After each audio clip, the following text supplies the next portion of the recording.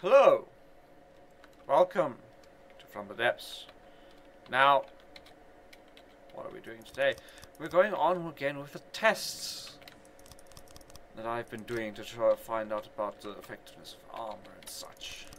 Now, those of you who haven't watched my other video, this is basically something I'm doing for myself to find out the effectiveness of different kinds of armor against different kinds of weapons, and similarly, different kinds of weapons against different kinds of armor. And so begins my testing. Now, I've done crown cannons, I've done unadvanced weapons. Now, the advanced weapons is I'm quite confident in protection, and crown cannons I'm quite depressed. Now we come to today's topic, which is missiles. Now, missiles, now I like to use an average kind of a weapon to use that, right? Because with crown cannons, with the advanced cannons, I used a 260mm caliber gun, halfway of the caliber, but generally people use a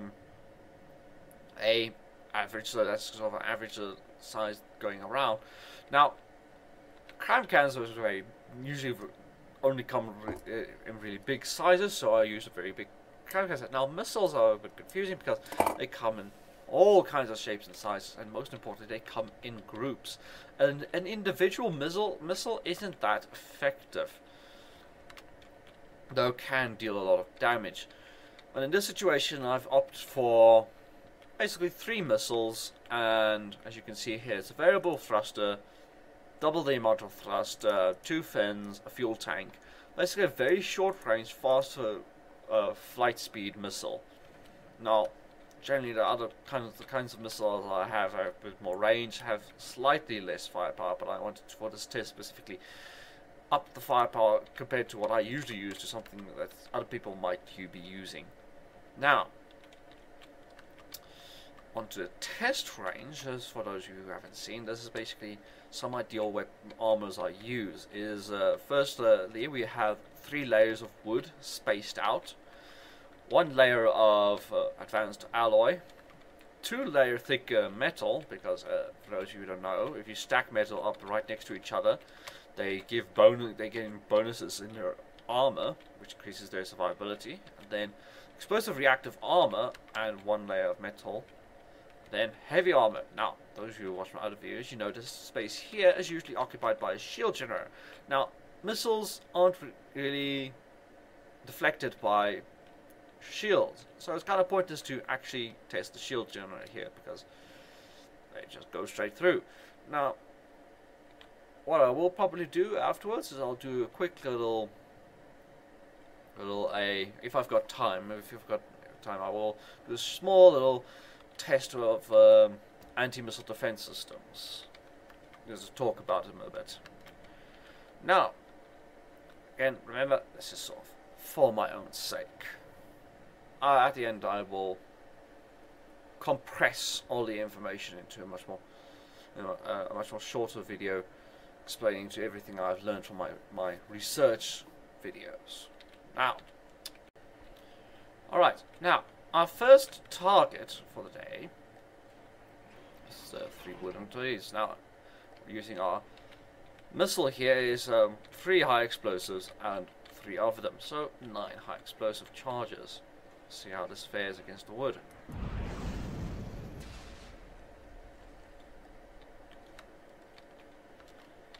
Quite devastating indeed, isn't it? Completely ripped away all 3 layers and done critical damage against the rear part. So definitely a weapon we can use against ships and aircraft if they're made of wood. Though 3 layers of wood is very something encumbering kind of protection system. So let us move on to the next thing. Alright, now missiles against lightweight alloy. The preferred weapon to be using against lightweight alloy, because lightweight alloy is usually made of typically you make your aircraft out of lightweight alloy. Now that system has completely devastated that. Hit it. Now in ideal situations, you're to be moving target. You'll be moving target if you have a ally on. But if you do get hit, probably not very good. It's quite a bit of damage. Quite worrying. Huh. Nevertheless, let's move on. Alright, now let's see how this fares against double thick metal. See. Now here's where it gets interesting. Double thick metal. Oh, that's a bit strange. Because the blocks behind it has been destroyed. I'll have to do that test again, but it seems that the metal itself has not been damaged at all. That's quite strange indeed. Probably just a little error that happened there. Maybe, possibly. Well, it's something to consider now. If the blast is going to go straight through the metal and not care about the metal itself, then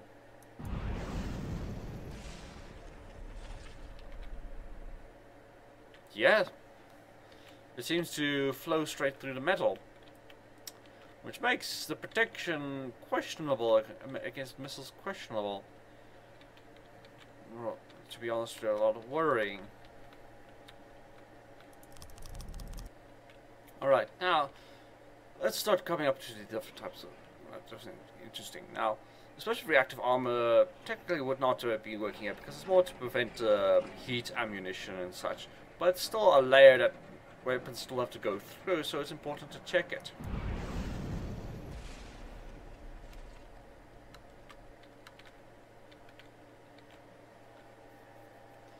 Again, another situation where it hasn't done that much damage to the armor itself, but it has completely destroyed everything important behind it.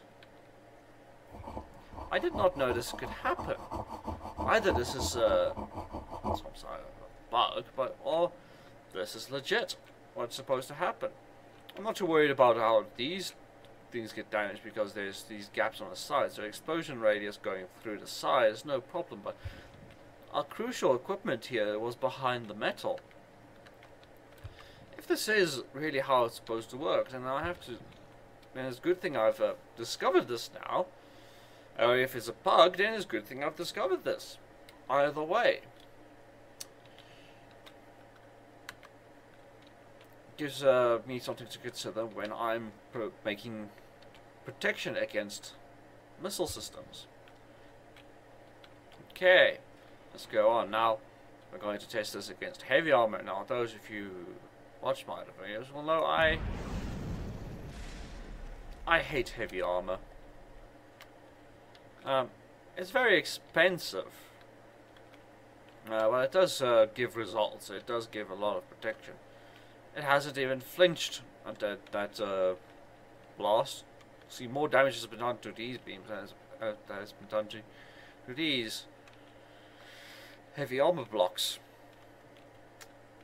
It's important to remember that. Because indeed, these things are quite devastating.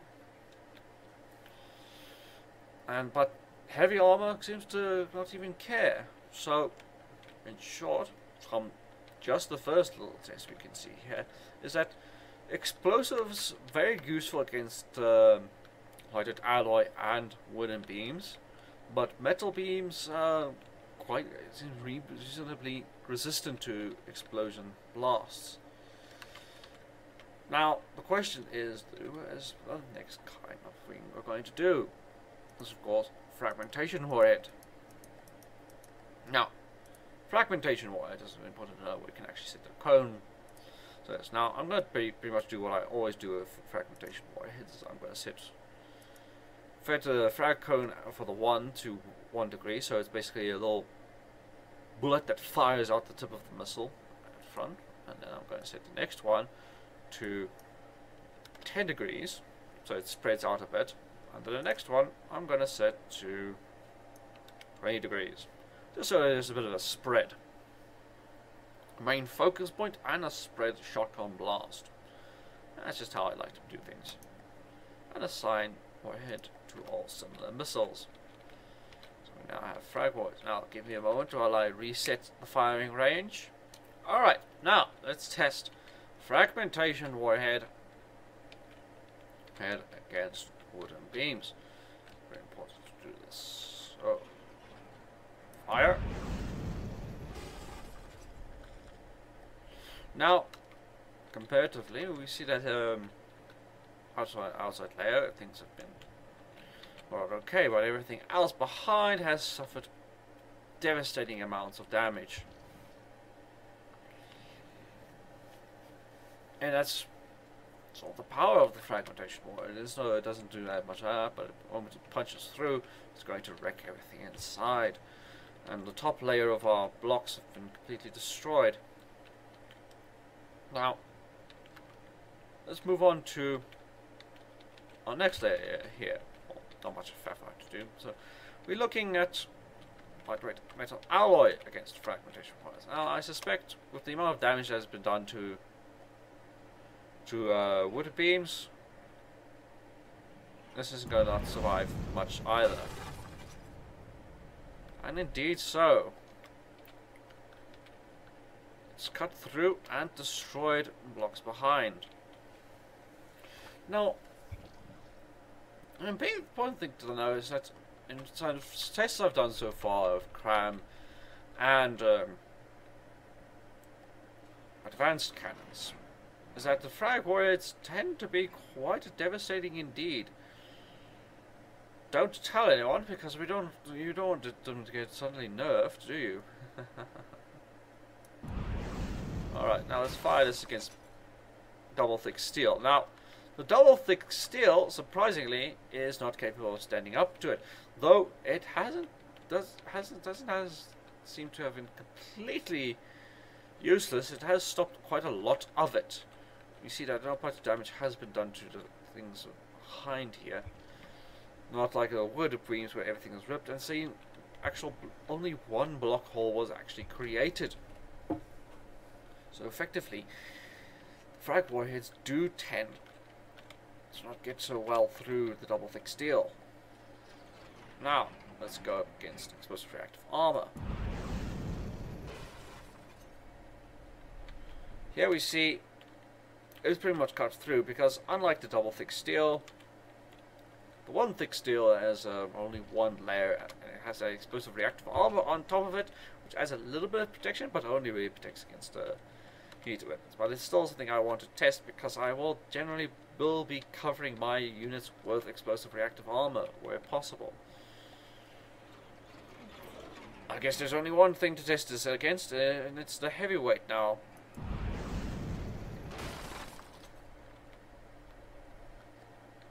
Yep, only a little bit of darkening, no real damage to it. Was there any doubt? I don't think so. That's generally how it goes with the heavy armor. It definitely does not flinch to anything, except the most extreme of weapons. Well, frag warhead's quite decent, especially if you want to do direct damage. Though I think I will try and use more explosives. Now, what else do we have here that we need to check? Of course, there's the Thumper and EMP. So, let's go ahead and see how well our EMP fares. Welcome back. Now, let's go ahead and test missiles, the EMP warheads against wood. Now, obviously, of course, wood does not transfer EMP, but it's nevertheless important that we check what happens. Because sometimes the EMP blast does travel through, or the blast is enough to reach things. Not here, definitely not. No sort of immediate results, no real cares. Not there. Now, against lightweight alloy. Now, it's important to remember I've actually made these little sections of alloy going straight down, and of course wooden beams in between to isolate everything. And you'll notice here I put 4 surge protectors. This is important because 4 surge protectors is quite cheap, Not that expensive, can easily be placed anywhere I need them. Crucially, so real tactical placement that could really easily defeat EMP. But the question is, how much EMP can they actually stop? That's the question. Now, if we actually fire here. Oh my, yes, definitely. It seems 1.5 surge protectors is enough to halt 3 large EMP missiles. Which does drop the question as why would I even want to use EMP warheads? In my personal experience, it doesn't seem very useful. Now, nevertheless, let's continue. Norfolk Steel, we'll see pretty much the same results. 1 surge protector is gone. The second one slightly damaged.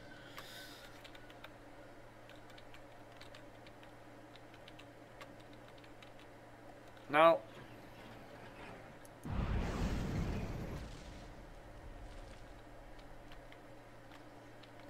again, same results. 1 surge protector gone. Now, for the most part, these are going to be guaranteed to be the same, and it seems, unless there's a really big swarm of EMP missiles coming in, I should probably not be too worried about it.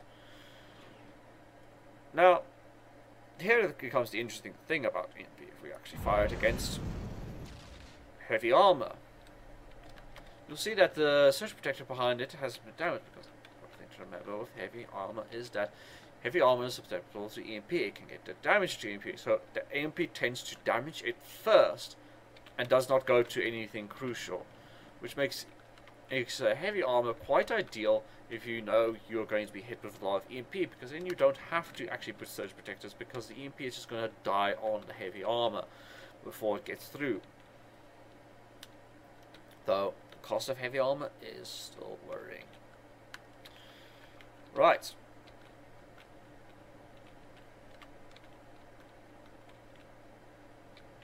So, really, the only thing we need left to test now is, of course, where are you, you little bugger? Why is this list not fucking alphabetically sorted? Thumper head. Okay, so the Thumper head causes physical damage when it hits a target, so in this sort of case, we need lots of fuel tanks, lots of speed. I'm going to go ahead and put here, replace our EMP warheads with fuel tanks. If I could bloody find the thing, because this list is not alphabetically sorted.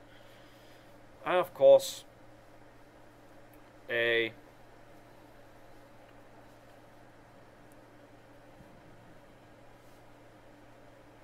is it? Laser beam rider.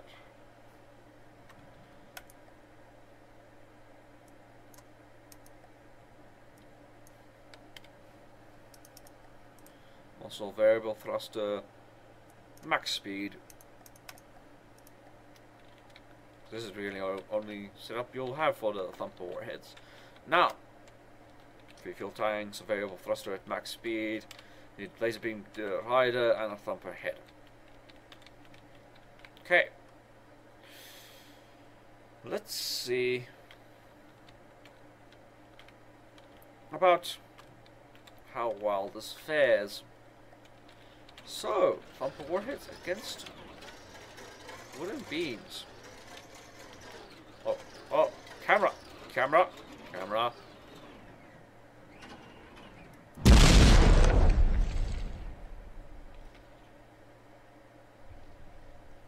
We'll pretend that didn't happen.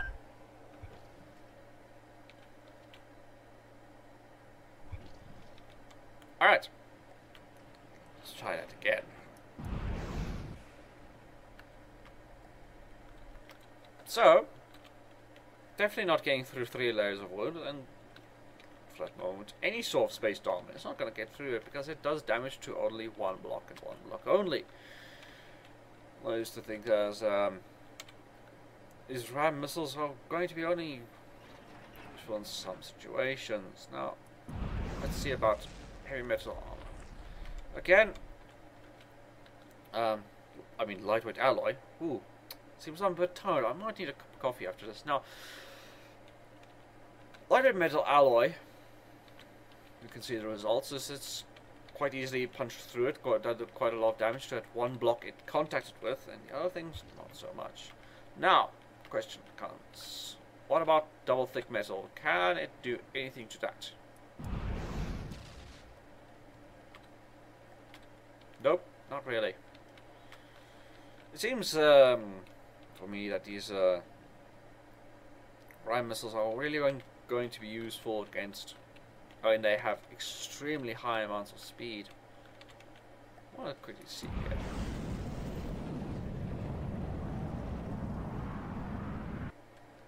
Yeah, they speed up quite fast. Explosive reactive armor, probably the same situation we're going to see. But nevertheless, it'll be interesting to see how it fares. The explosive reactive armor completely stops it. Oh, some damage actually went through to the back blocks. Important thing to remember. I have not seen so much use of the Thumper. It's probably more useful when you're making a harpoon system, because it just adds that little bit of extra oomph.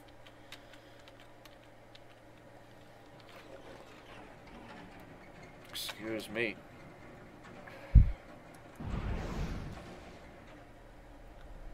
And damage to heavy armor is nothing. Well, so that's done with. Pretty much all there is to check out on missiles. It's a bit of a pity. Not much to do here. This video is going to be shorter than the other ones, certainly. And in the end, I think, well, truly the warhead I would want to use against, certainly against the heavier armored ones, would have to be fragmentation warheads. Find it because alright, yeah, fragmentation warheads. That's what I'll use against heavier targets. But if I'm working against air targets, anti-air uses, it'll definitely have to be explosive. I personally think I will avoid the EMP warheads because they don't seem to be that effective, especially if a person just places a few surge protectors on. Well, certainly if this is just a small little rack here, if I had like 10, 20 missiles, because that's typically how you use missiles, you use it in swarms, not just a few little missiles, massive volleys, long consistent volleys. Well, protection-wise, I'm a bit worried about that. The HE blasting through, probably bleeding around the sides. But mostly, my ships will be safe with the double thick metal steel if I use that.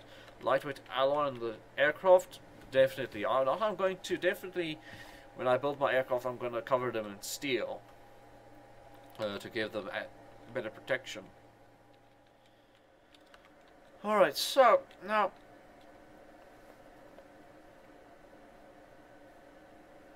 of course we were just testing with our system size, and we were just testing how much damage could certain things take from a direct hit, but it bears, I think, mentioning, not necessarily for myself, but for people reviewing, that you can't stop missiles beforehand with anti-missile defense systems. Now, I tended not to use laser anti-missile defense. I used to use cannon ones, but this is quite quick and easy to set up something that actually works. So, let's go ahead. I've got a little target there at the edge, and it's going to fire a missile. And we see there, let me watch carefully this time, that at the moment, oh, that missile's making it. Missile's making it. Oh, got close. No cigar. Oh, that one got taken out. Yes, indeed. Lasers very good against taking out missiles. Though I tend to use the automated cannon system.